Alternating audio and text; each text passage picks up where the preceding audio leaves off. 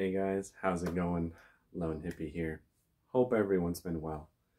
So, if you guys have been watching, or at least have seen a couple of my videos, or have watched for a bit, yeah, I've been posting for roughly about a year now.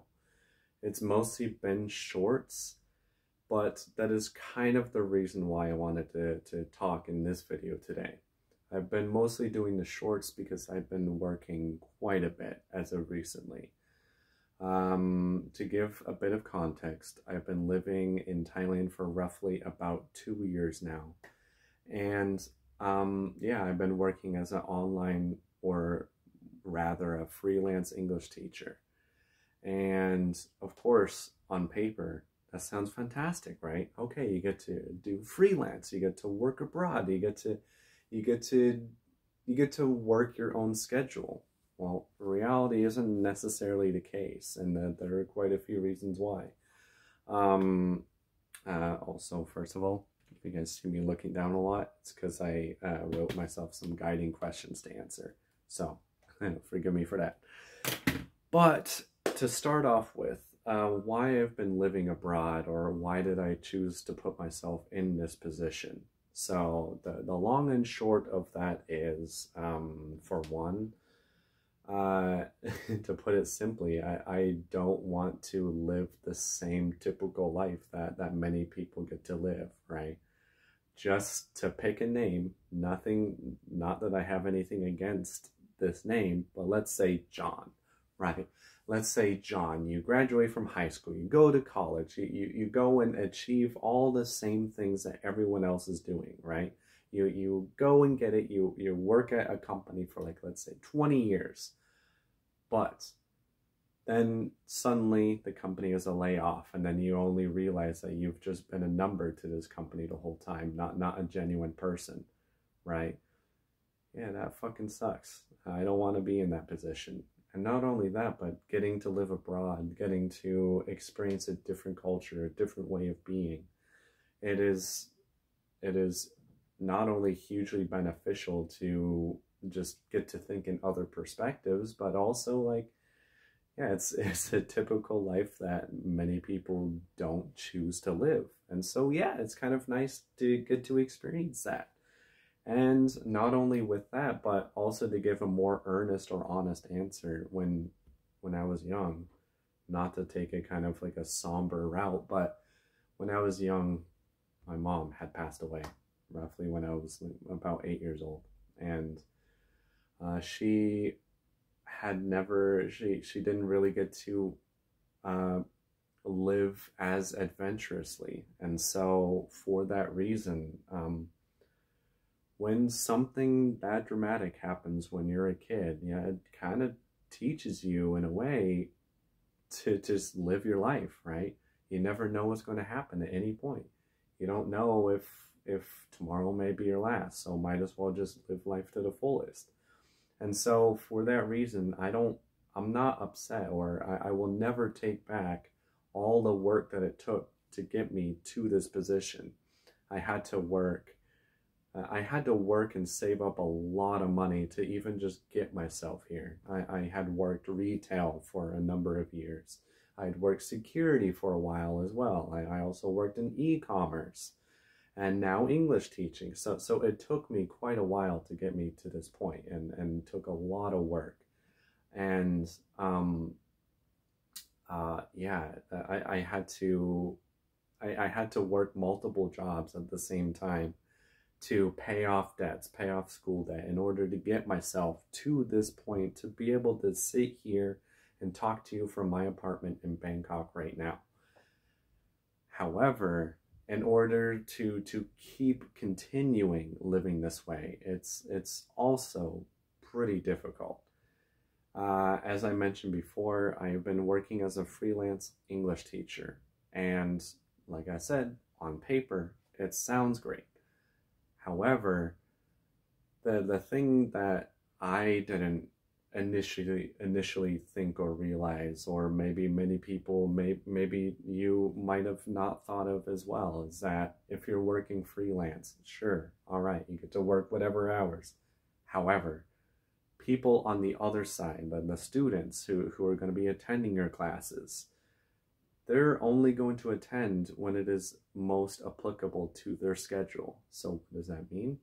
That means a lot of people, depending on where they're from, of course, a lot of people are either joining early morning so that they can get their lesson out of the way and start their day, or they're doing it after work in the afternoon. So then that means, just to give some perspective, I work on Cambly. At least that's one project I'm on. And via Cambly, I do get to talk to people from every country. It's great. I get to meet a lot of different people from many different stretches of the imagination. And it's wonderful. I enjoy it. I really do. But like I said, you're having to pretty much adjust yourself according to other regular schedule, right? So then, just to get perspective, let's say in Thailand, it's like 10 a.m., right? Well, what does that mean? Okay, if you have a student in Brazil, that's going to be very late at night. So then the earlier that you start working, the better. The more students, then you can actually start teaching.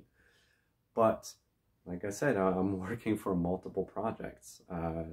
So that means I have to adjust my schedule according to these different projects, according to each student.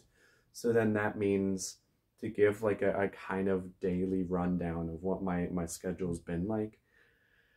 There's some weeks, like this week and last week, where I'm literally waking up, I'm literally starting work at 9 to 10 a.m. and finishing at 10 p.m. That includes from everything from lesson planning to actually teaching, to actually like booking schedules and dealing with schedules and dealing with all the drama with that. So having to deal with overbookings or even double bookings and stuff like that. All the drama happens within that. But then also you will have other weeks where it's like totally dead, where maybe you receive very little work and then you get very little money. So during the busy weeks, you do make a lot of money, and that's great. But then the other weeks, you do not make so much money, and then that sucks. Because then you have to, it's never constant. And that's a tough thing. So that's a little bit about the misconceptions and work-life balance. Also, to give a better perspective, one thing that many people don't think about. So let me give an example. So let's say you make, okay, $15. Let's say that you're working, let's say you've got a good gig, you're making $15 per hour teaching. Wow, on paper, living abroad, that sounds fantastic, right? That's not necessarily the case, right? Because for every lesson that you do, you also have to do lesson planning. I don't know, maybe it's different for different English teachers or different for different circumstances. But for me, that's equal to about at least 30 minutes to an hour lesson planning plus an hour of work. So in reality, that $15 an hour is more like, okay, 10, maybe 7, maybe even less than that, depending on these lessons, right? So yeah, you don't make as much as you do see on paper, right? On paper, you look at it, wow, $15 an hour, fantastic, all right. My rent is X, Y, and Z, blah, blah, blah, blah, blah. But then you realize that there are at least 2 hours for every 1 teaching hour, ideally. Of course, like I said, it depends. So, the main point I am making this video is that, to give it a long and short, it's been really tough. And I do enjoy teaching, don't get me wrong. It's really nice to get a student who you connect with and they really like you and you guys have really great chemistry as a teacher-student and they're able to improve. It's fantastic as a teacher to see that. It's great to see someone improve who you've been talking to for quite a while. Once you have a student who always practices or speaks in the present tense. IBC friends yesterday. see friends tomorrow, right? And once you begin to see them improve, I will see my friends tomorrow. I went to see my friends yesterday. Once you begin to see that, it's fantastic. It's so rewarding, both for the student as well as the teacher. But with that being said, it's not ultimately my end goal.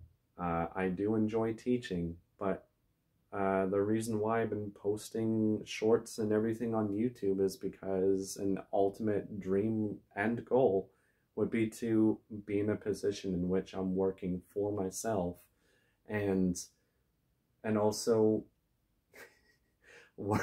working for myself, and then also not having a boss basically breathing down my neck all the time, right? To get to work for myself, work for my own hours. Yeah, it sounds like the dream.